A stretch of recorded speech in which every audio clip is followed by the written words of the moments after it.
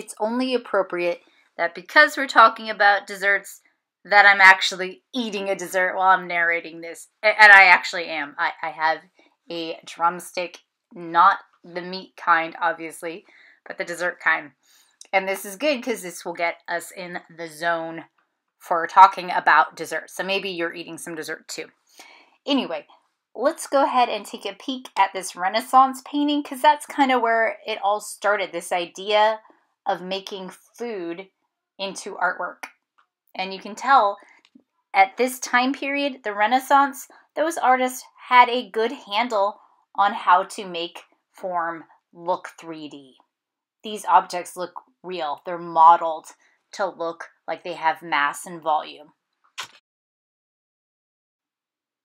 So this is going fast forwarded in time to about like the 1960s, 1970s.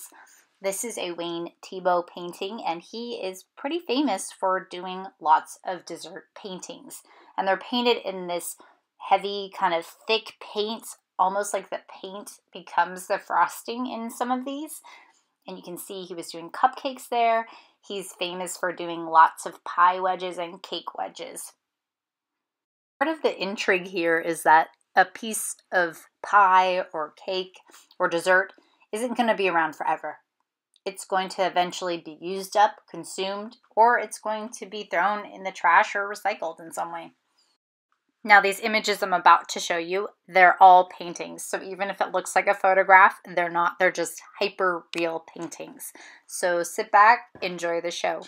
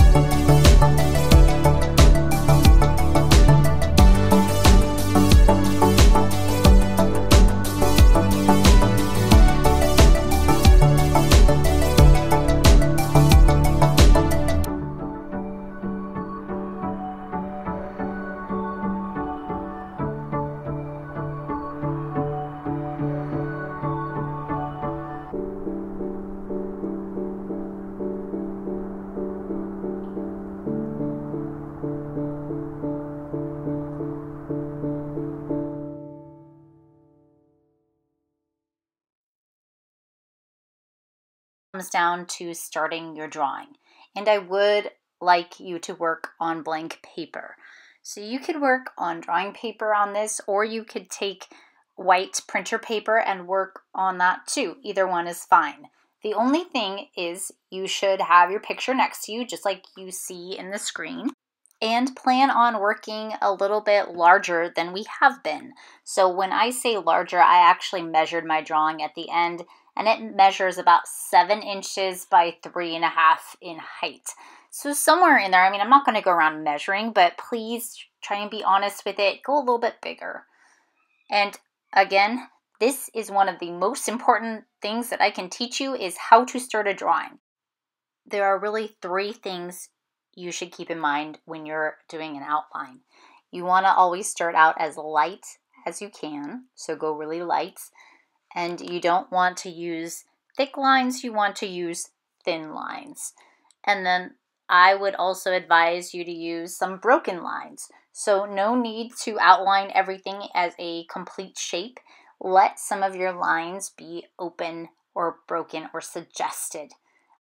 You saw from that first earlier clip that I have my picture right near where I'm working, and I'm starting off with the crust of this blackberry pie. So I picked a dessert that I like a lot, and I also was looking for a variety of textures in there too. So there was the blackberries texture, there was kind of the flaky crust texture, there's a scoop of ice cream that's off to one side, and there's some actual blackberries that are uncooked in front and scattered around the pie. I'm going to ignore the plate that the pie is on, and I'm also not going to draw in the fork that happened to be right next to it. So I'm editing out some of those things that were in the original photograph that I was looking at. Sometimes we draw things and I tell you, don't worry about it, just keep drawing, it's about practice. That's kind of true here, but this is also a mini project, like tiny project. And so because it's a project, that means it's going to be graded a little bit harder than an exercise. So on this, I actually want you to take your time.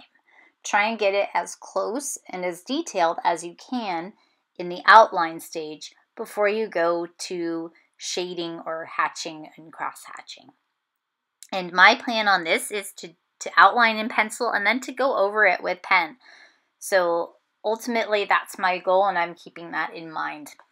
If you have an object that is somewhat geometric, like this is a sort of geometric shape, it's a wedge kind of shape, almost like, not quite a pyramid, but it definitely has some geometry to it. So I want to make sure I'm taking into account the perspective on there as well. It has to read visually correct. And that's part of the reason why I'm going to ask you guys to turn in your outline before you do any shading, that you get it to a stage where there's detail and you're documenting where things are going to go, and then you turn it in. That way I can give you a little bit of feedback and let you know if anything needs to be adjusted. It is always easier to make adjustments in the first initial stages than it is later on down the road. As you can see, I do want you to submit this into Google Classroom for me to check. It is an assignment and it is worth points. Please insert into a slide.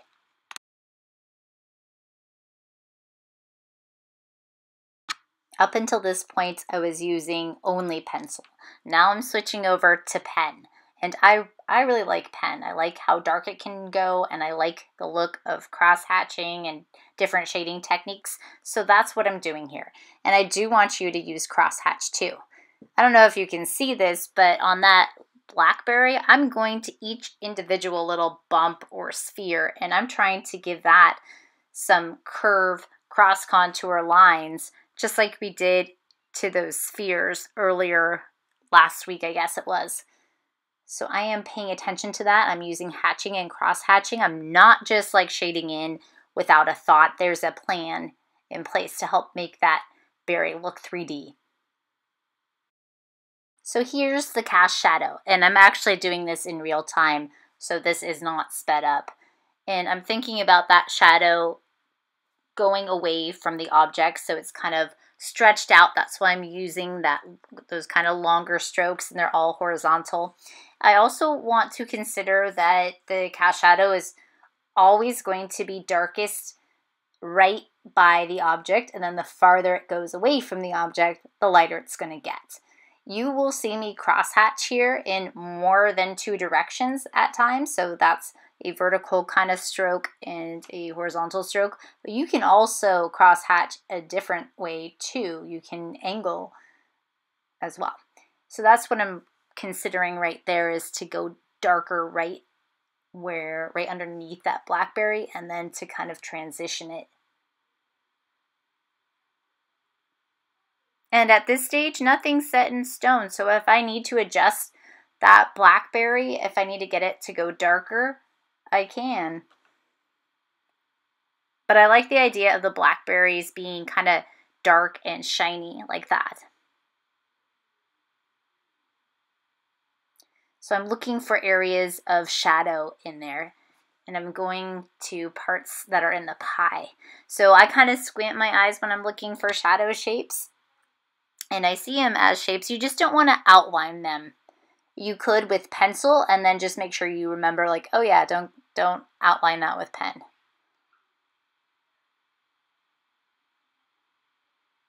So on this pie, if you look at the filling, there were areas where the filling was more in shadow and areas where it was more like a mid-tone, and also some glossy highlights, because that filling is kind of shiny and smooth.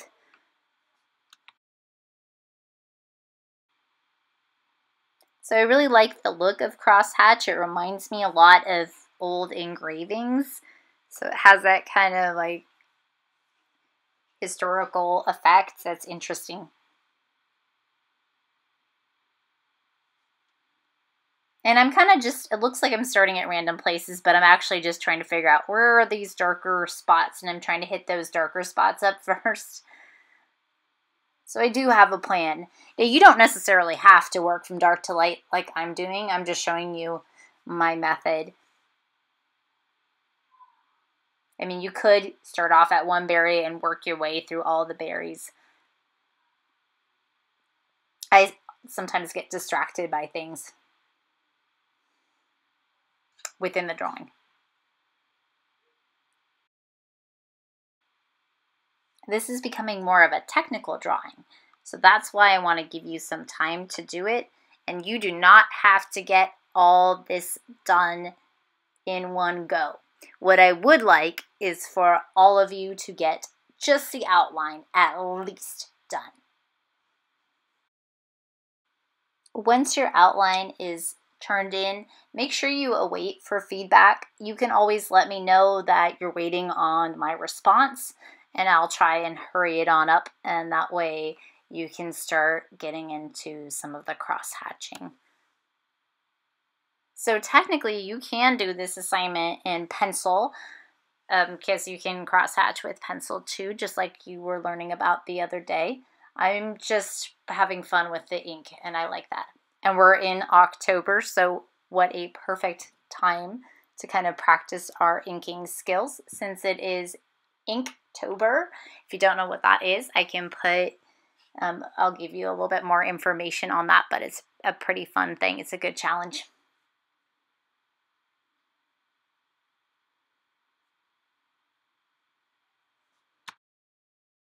So I'm going to have to be really careful going on to that crust area because it's much lighter in value than the filling. So I'll have to be minimal with my stroke, but still want to indicate the texture. There's all these interesting folds because it's a lattice top. So lattice is a type of pie crust. And I'm trying to show how that kind of ribbon looking lattice stuff crust overlaps.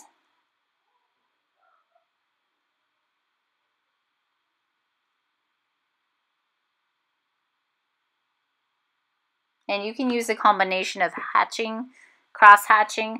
I was using some scribble even on the blackberry. Just don't fill in solid where there's no hatching or mark making.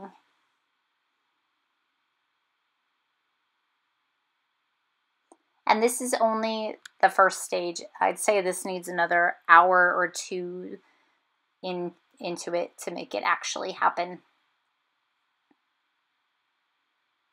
What you do with one cast shadow, it's important that you do it to all of them. So if you have one cast shadow that's leaning to the right, they all have to have their cast shadows on the right. So I'm going to stop the drawing here. If everyone could get to at least this stage in your drawing by the end of the day on Monday. So this is actually extending into your Monday assignment to get about this far, which is probably, I don't know, a third of the way in.